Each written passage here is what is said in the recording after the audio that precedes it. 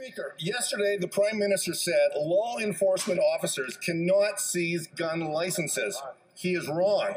An RPAL or PAL is invalidated when it's seized by police for public safety, and that person has no ability at law to possess or acquire any firearm. Will the Prime Minister now admit that Canada has long had legal options to seize firearms in public safety scenarios and apologize for misleading this House yesterday?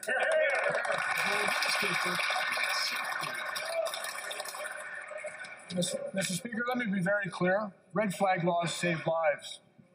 I've actually used those sections of the criminal code to seize firearms in these dangerous situations. And I can also advise you, Mr. Speaker, of the limitations of those laws. Mr. Speaker, we know that the average assaulted woman in Canada is assaulted 25 times in a domestic relationship before the police are in fact called. 70% of firearm deaths in this country are suicides. And we know that there are people exploiting violence and hatred against visible minorities. Mr. Speaker, these laws will empower Canadians to take action to render a dangerous situation, a potentially deadly situation, safe. The Honourable Member for Bellechasse-Lévis. Mr. Speaker, the Minister should apply the existing rules because apparently he's not familiar with the law. The law is already clear. Police can suspend a firearms license, and they can prevent someone who has mental health issues or links to crime from acquiring a firearm in the first place. The law is clear, so nothing needs to be changed. Why attack honest citizens instead of tackling the real problem, street gangs? Public safety. Mr. Speaker, anyone who suggests in the face of the constant threat that women in abusive relationships face from the potential of firearms in the home, the individuals who lose their life to suicide, for anyone to suggest nothing needs to be done, Mr. Speaker, is unconscionable. Mr. Speaker, red flag laws have overwhelmingly proven their effectiveness because they empower more than just the limited authority of the police, but they give victims, families, teachers, doctors, elders the opportunity to intervene and to keep people safe.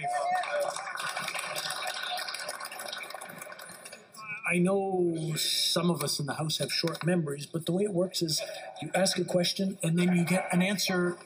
Whether you like the answer is irrelevant, but you shouldn't be shouting back and forth while the answer is being given or while the question is being asked. I just want to remind everyone, just in case they forgot that principle. The Honourable Member for Medicine Hat, Carson Warner. Thank you, Mr. Speaker. Yesterday, if you recall, I rose to point out that the Prime Minister was misleading Canadians on firearms. That's right. Public safety should not be a political game. It is our duty in this House to get the facts right to protect Canadians. The current law is very clear. If a firearm owner poses a threat, authorities can confiscate firearms and suspend licenses, preventing further purchases of firearms or possession. If our public safety minister actually had a PAL or an RPAL, he'd already know this instead of trying to develop what he's doing. Mr. Speaker, will the Prime Minister rise, apologize, and correct the record? Minister for Public Safety. Mr. Speaker, I will admit I'm not a recreational firearm user, but I have actually enforced and used these laws to keep communities and people safe. And what I can tell you, the authority that exists in law. Okay, please continue.